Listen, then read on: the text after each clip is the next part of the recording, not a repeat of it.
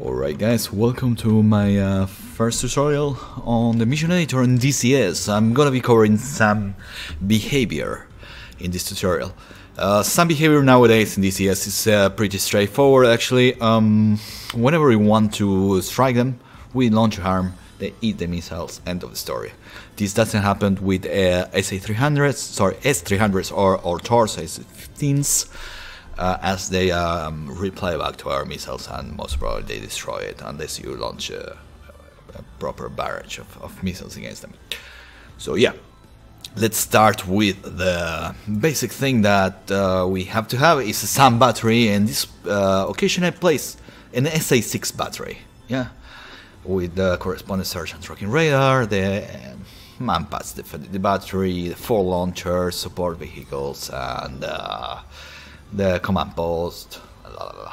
Not much to add on this. Yeah. The aim of this whole thing is basically to make the battery the battery to react to our shots, namely by switching off the radar in this case. Yeah. Because normally, again, what happens is that they just keep emitting until they get hit by harm, or in the future we're gonna have strikes as well. As DCS is as of now, it's not realistic, as if a battery commander gets attacked by anti-radar missile, what they're gonna do is they're gonna switch off the radar. Most of the time, so they're gonna switch it off. Yeah, nowadays especially, they're quite effective. This whole tactic, if you want a little bit of history, if not, you can skip a couple of more minutes, started during Vietnam War, as the United States implemented the wild whistle missions mainly with the F-105G and the F-100G as well. Thunder Chief and Super Sour respectively. They were using at that time mainly the AGM-45 Strike, which it was the first modern, just to say it, I don't know if it's say modern or not, but the first massively used anti-radar missile. Yeah. The Strike would home into the radar mission, and if the emitter didn't switch off the radar, it would strike. Sometimes, if the emission goes off, the missile drops dead. Yeah. What's happening nowadays in DCS is basically the same. I think the harm has a little bit of back onto it. We're gonna see it now anyway in the demonstration. But yeah, that's when the whole thing between SAM batteries and wild whistle started, and there is more to it. There's plenty of books that you can read about it. I read a few of them. I'm gonna be linking them to Amazon in case you want to buy them. They're really interesting. Okay, let's go back into DCS, yeah? So we set up the SA6 battery, we set up the attacker, which is going to be a tornado. In this case, a German tornado armed with 2 harms, yeah? The harm version that we have in DCS is the AGM-88C, which is quite modern. It should be more effective in DCS, even though the radar goes off, it should hit more accurate, allegedly. We do not have the D. I think the D is a newer version with it has some kind of radar, millimeter wave radar, I think, if I'm not mistaken, and basically the fucker can detect the shape of the target if you program it in its memory bank. You have to Google it and research more about it, and me too. I shouldn't even be talking about it if I don't have enough information. Shame on me. Going back to DCS, we place the SA6 battery, yeah? Secondly, what we want to have is a trigger zone, yeah, which we can get over here, creating trigger zone, okay? create trigger zone, you place it and you name it. Yeah, let's do it. Let's do it from scratch. So we place a trigger. We write down SA6 trigger zone. If you're gonna use the mission editor heavily, if you're gonna do complex missions, please name everything. It's very important. The game doesn't give a heck about the names that you put, but you're gonna give a heck the time you want to use the trigger panel. Yeah. So we place the trigger zone. Yeah. We named the group. In this case, it doesn't make any sense anyway, because we want to focus on what? On the tracking radar. We name the unit name. You can write down here. Sorry, SA6 tracking radar. Yeah. So then we go to the triggers. We set the continuous action. Yeah, which is not here. So we are gonna delete everything. So we can start over again. We set the trigger, yeah, and continuous action. Why continuous action? Because we wanted whatever we set as actions, we wanted to happen through the condition. The condition is gonna be a harm or AGM88 in this area that we set. Sorry, in this area we set over here in this trigger zone. All right. For what? For what purpose? To switch off the radar. Yeah, for the mission to go off and mislead the harm. So, continuous action, we name it SA6, tracking radar off, conditions. The condition is going to be missile in zone, which is going to be around here. Missile in zone, excellent. The missile in zone, the type that we want to have here is AGM88. Yeah. The harm in this zone, in the SA6 trigger zone, is gonna make the search and tracking radar from the battery to go off. So what do we do to do now? To do that, sorry, we placed unit AI off, and we choose SA6 tracking radar. This is the name that we gave to the tracking radar. Yeah. What happens if it gets fired upon? It's gonna switch off. But we wanted to go back to a mission after a certain amount of time that we're gonna set. In order for that to happen, we need to raise a flag. Yeah, a flag is something that gets raised when an action happens. It's something for you to measure something else to happen. Yeah, you're gonna understand it more when I use it. So we go to flag on.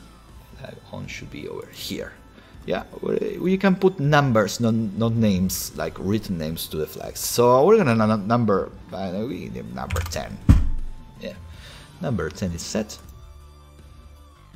So these action make AI unit unit AI go off. So the rest not the mean anymore, and it's raising a flag.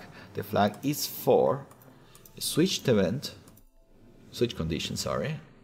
Which is gonna be SA6 tracking radar on, and this is gonna happen, yeah, in a time since the flag, since flag number 1, 2, 3, 4, 5, 6, 7, 8, 10 happen. It's gonna happen 30 seconds after, and it's gonna provoke the AI unit to go on. So yeah, small recap: set up the battery. Set up the names, yeah, especially this little fucker over here. Excellent. We set up the trigger zone, which is, we name it SA6 trigger zone. Yeah. The condition for the radar to go off is a missile in that zone. The missile is gonna be specifically an anti-radiation missile. Let's say if you have several missiles. Yeah, you have, I don't know, you wanna make a strike package with aircraft using harms or strikes. You put or, you add missile in zone again. Missile in zone is here, and you put strike, which is AGM45. 84, no, 45, there you go. And you can add as many types of RAMs you want, yeah. For now we're focusing on for the sake of demonstration, we're focusing on the harm.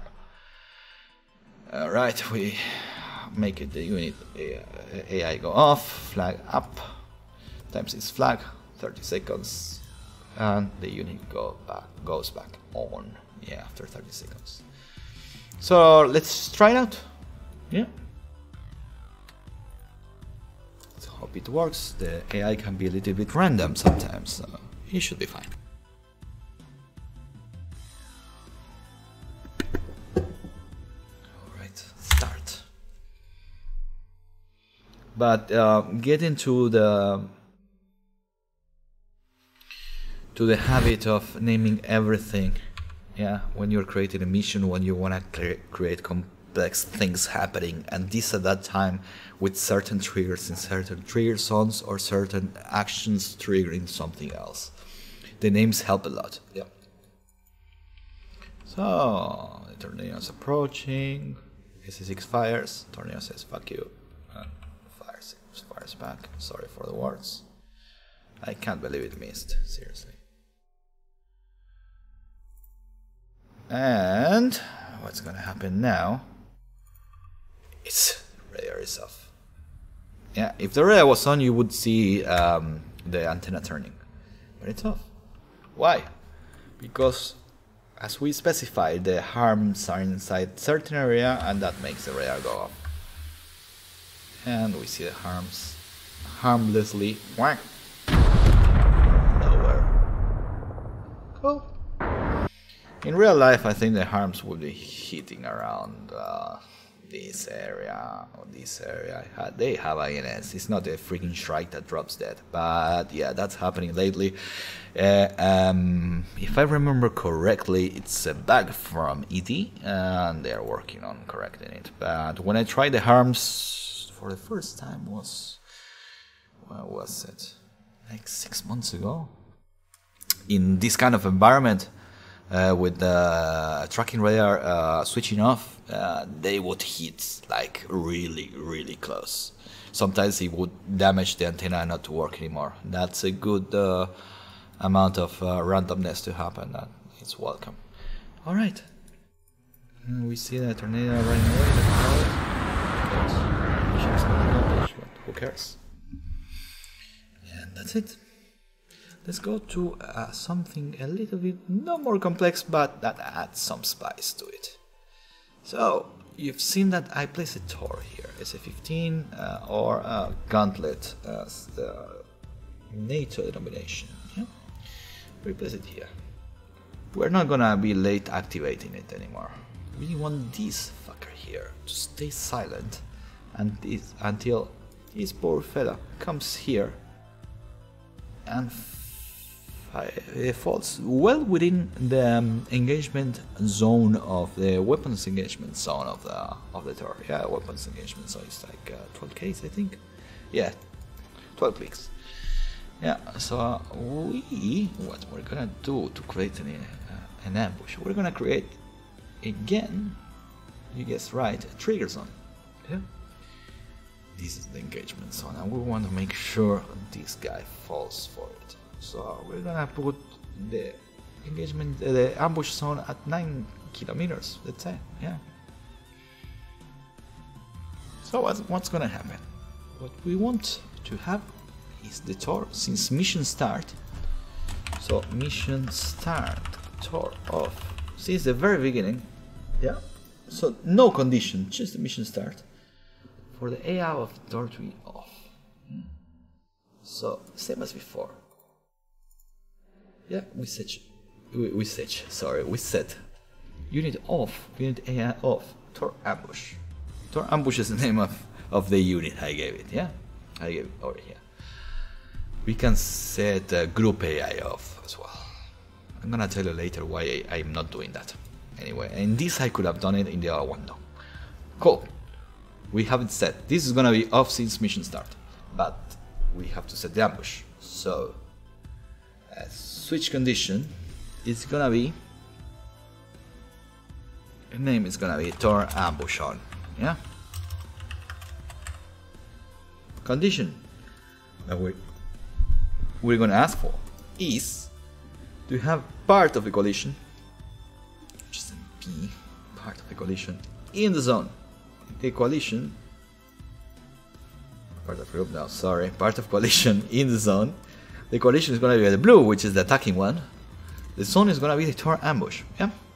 What we're gonna specify here is that the Tor is gonna be on when this condition is fulfilled. So, Tor on, ambush on. Excellent. But what happens if we're a very complex mission? Yeah, we have the ambush. The Tor goes on, it fires, it doesn't kill the aircraft, or it kills it, but the aircraft, this tornado manages to transmit that he's under attack by an SA-15 or whatever, in this area. If the Tor stays on, it's gonna be quite, well, the Tor is quite difficult to kill, but you know what it is, you can avoid it, you can kill it by several tactics, like basically you can massively attack it by on several axes from here, here, and here, and the Tor is gonna fall down from one of these axes, which is saturation. Sorry, I didn't remember the name. You can make a saturation attack on the Tor and ta-ta, bye-bye. Yeah. So we want the Tor when there's no blue collision here to switch off. So we go to switch condition and Tor ambush off. Let's say the guy reports, yeah, that he's been attacked, he survives or not. If the Tor is still on, you know where it is. You can triangulate the location, basically, yeah? If the Tor is off, you know it's in this area, and you're gonna be with your testicles in your hand. Afraid. So, what do we do for it to switch off? We are gonna put all the collision has to be out of the zone, yeah? Because if we have part of it in, it's the same. All the collision is out of the zone is gonna be the Tor ambush, and what's gonna happen is that the group, group and unit here is the same. I'll explain to you why later. So unit A off, Tor ambush off. Yeah, so let's try it. Let's see how it goes.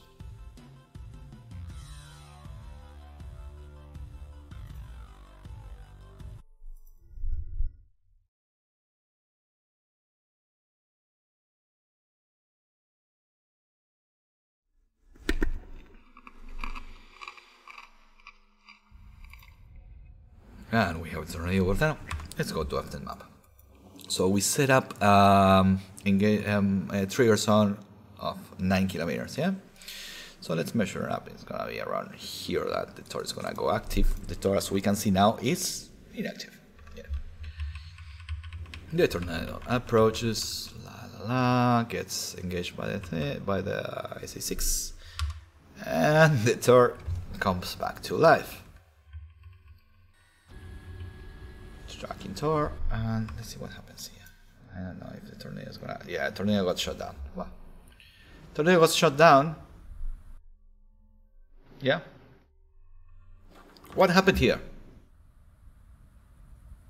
The AF of Tor is off. It's not transmitting anymore. Yeah, it's not. The antennas are not folded. Yeah, as we can see, but it's not transmitting anymore. It's waiting for another target. Let's do a foolproof thing. Yeah, we're gonna copy and paste this flight over here. Yeah, we're not gonna make it attack anything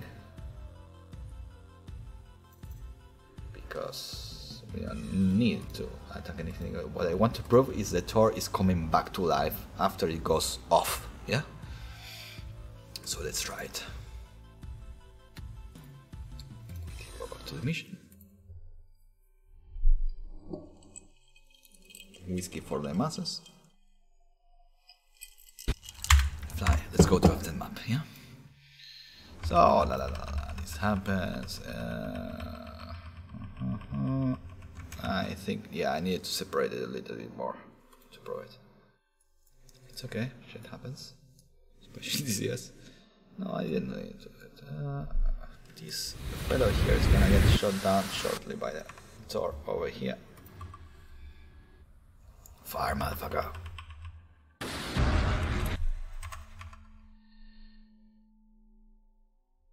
Okay, out.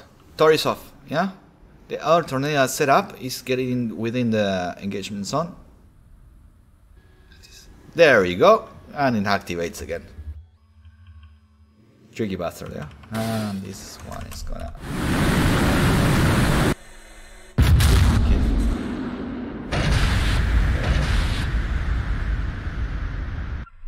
So, let's do a recap. What did we see here? We want the SAMs to react to our shots with the anti-radar missiles. So we set up an engagement zone, sorry, a trigger zone, yeah? To give a clue to the unit to switch off the missions, which is AI switch, or unit AI off, yeah? Unit AI on, after certain time, this thing happened. This thing means the harm was here, yeah? That's the logic. Why unit? That I said I was going to explain later. Why unit and not group? Because you can set up a group AI to go off. Why? Explain you why. Let's say this guy goes, this tracking radio goes off. Yeah. The SA6 has a minimum engagement range. Let's say this guy came at Mach 1.5, like blazing, shoot the missiles, shoot one after the other. So the battery commander is gonna say, "Fuck it, I'm not buying it." But what do we have here? 1, 2, and 3 manpads, yeah? So let's say the Wild Whistle guy gets ballsy, he has, I know, let's not say Mavericks, let's say he has clusters, yeah? CBU 97s, Rockeyes, whatever. He's like, okay, I'm gonna bomb it. But wait. You have manpads here. The manpads are gonna eat him alive. He might be able to bomb, but he's not gonna survive us probably with 3 manpads here. Especially if he doesn't know they're there. If we would have placed here, where is it? Instead of unit, yeah? Group, AI off. The manpads would be off as well. Why do I do this? Because it's nice to have templates. Why? It saves you a shitload of times. Sorry. Because let's say this is gonna come in more detail in another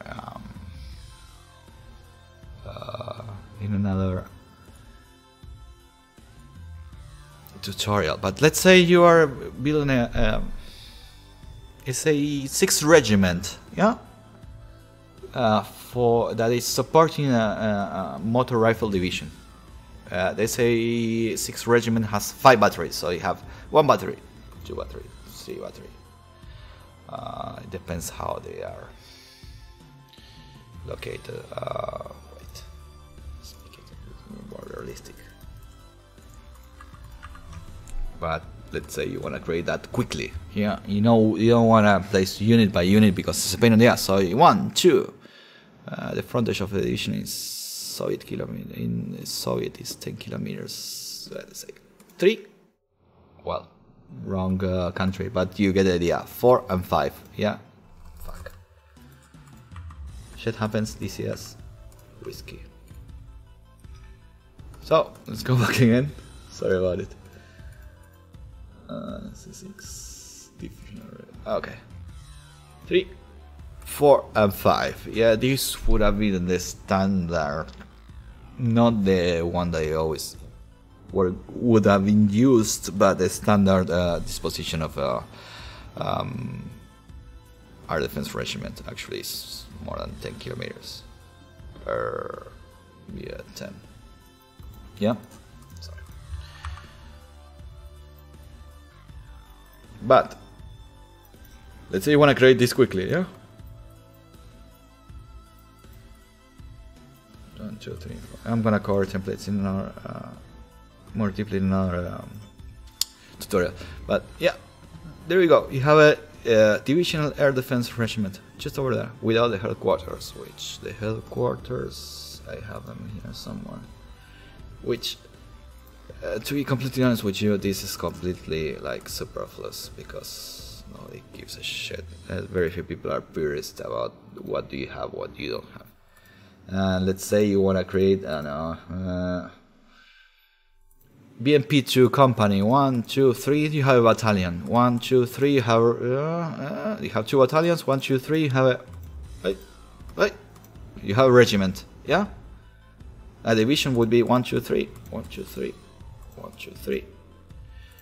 2, 3. 1, 2, 3. 1, 2, 3. 9 battalions. Look how quickly I created a regiment. No, sorry. 1, 2, 3. Regiment of fuck. Sorry. Let me go back. That's a division actually.